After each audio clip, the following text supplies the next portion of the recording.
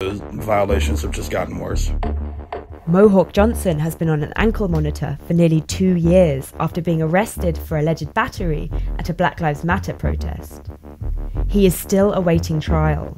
I don't really like that I have cameras in my house. I don't like being recorded all the time. He's placed cameras in his bedroom to capture how often he's woken up to be told he's not in his house. I am not. I'm in bed. You just woke me up. Please stop waking me up. They call my actual leg monitor. It starts to vibrate and make a really loud noise.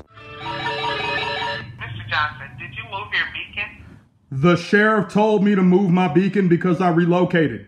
The issues with his monitor have placed him in a constant state of anxiety. May I ask why I keep getting called at work? This has happened like 6 or 7 times. It's gotten bad to the point that when my phone vibrates, I get scared because I think I'm in trouble.